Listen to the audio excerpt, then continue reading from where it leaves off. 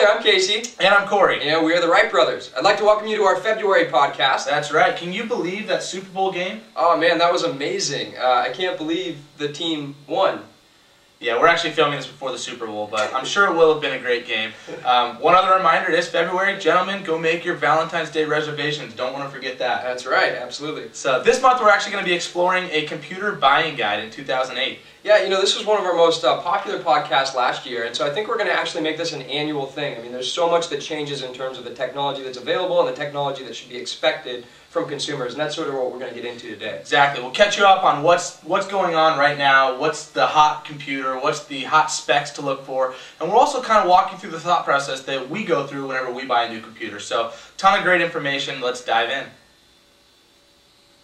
All right, Cor, why don't you kick us off? What is the first step in buying a computer? The first step really is just to define your needs. You need to figure out what are going to be the major uses of your computer and start to make a list of the things that you're going to do, and we can start to build a profile of the computer that is going to be ideal for you. Right, and I think this really speaks to an important point, which is that there is no best computer. There is no perfect computer. There's the perfect computer for your use, and the only way you can find that perfect computer for your use is by first defining your use. So make a list of the top 5 or 6 things you're going to be doing in order. If you're going to be doing email the most frequently, that should be at the top of your list. If you're going to be doing video editing not as frequently, you put that towards the bottom of your list. They're both important, but you need to find the computer that's going to serve your specific interest.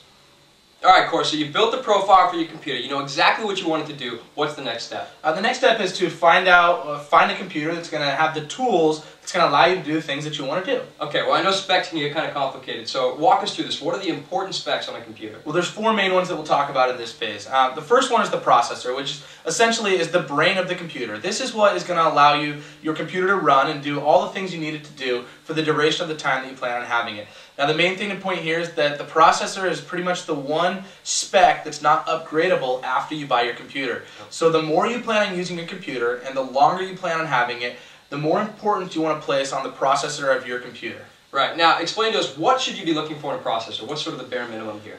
You're looking at right now, Intel pretty much has a stranglehold in the industry. You're going to find either Intel or an AMD chip, most likely. Stick with Intel, I would recommend.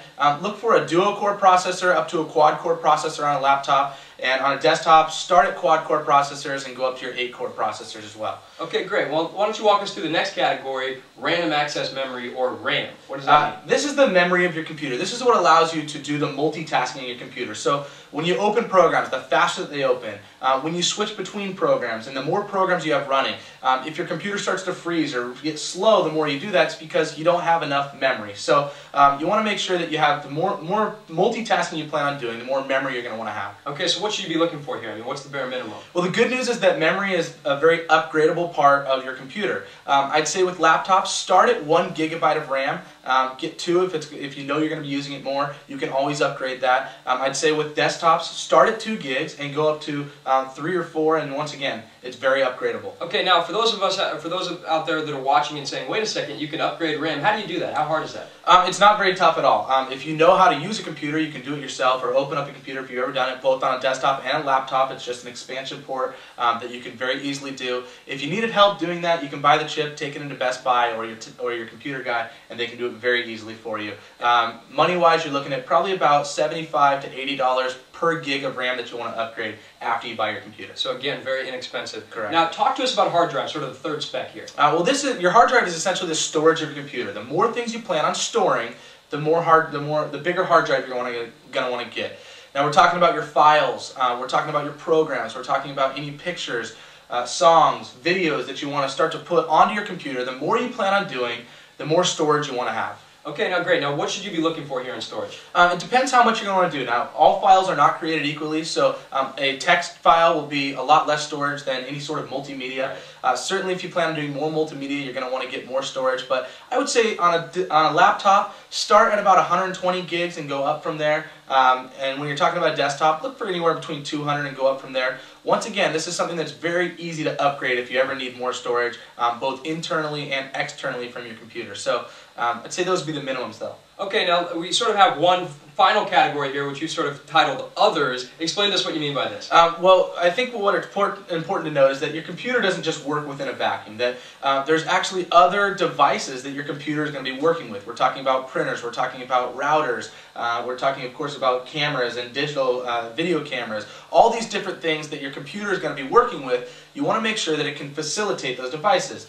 Make sure it has the inputs that it needs to do that. If you're looking to do it via Bluetooth or wireless internet, make sure it can handle that. Those are both pretty standard nowadays. And then also, the more devices that you plan on putting into it, if you're plugging in a printer and you're plugging in a router, and then you want to be able to use your digital camera and your phone as well to plug in, make sure it's got enough inputs for all those, as far as USB, as far as FireWire. And then lastly, consider your anything that you might want to do optically, and we're talking about CD or DVD wise.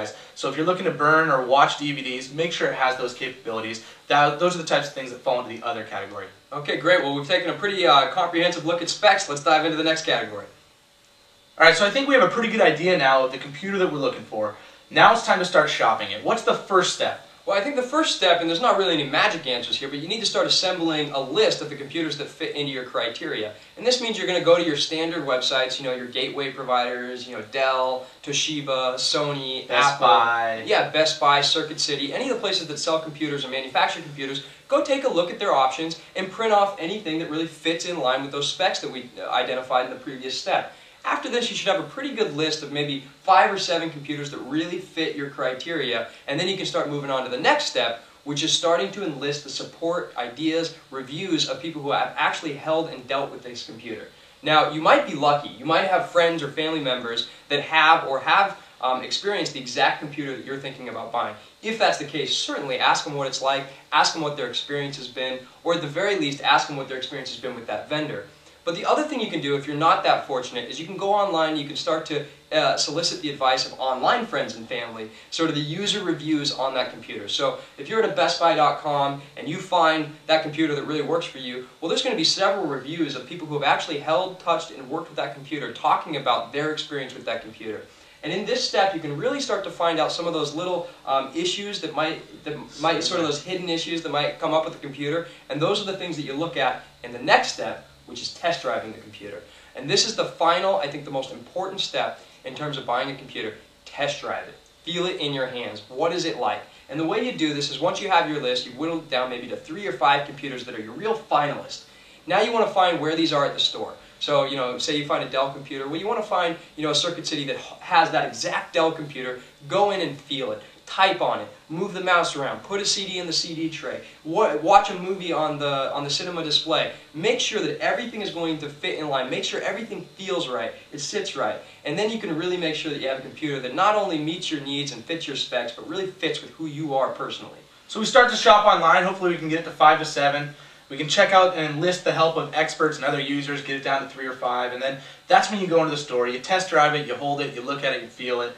And that's when you can get the one that you're looking for. Absolutely. Now, one thing that we're talking about, now you've got the one, the more patient you can be with this entire process, the longer you can take, the more models you can see, the longer you can wait and look for price shopping, the better off you're going to be.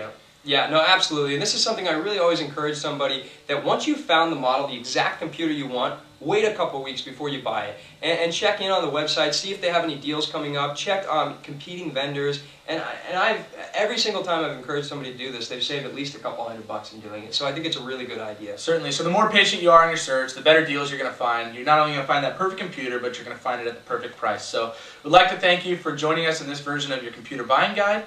And hopefully you'll watch us next month on your new computer.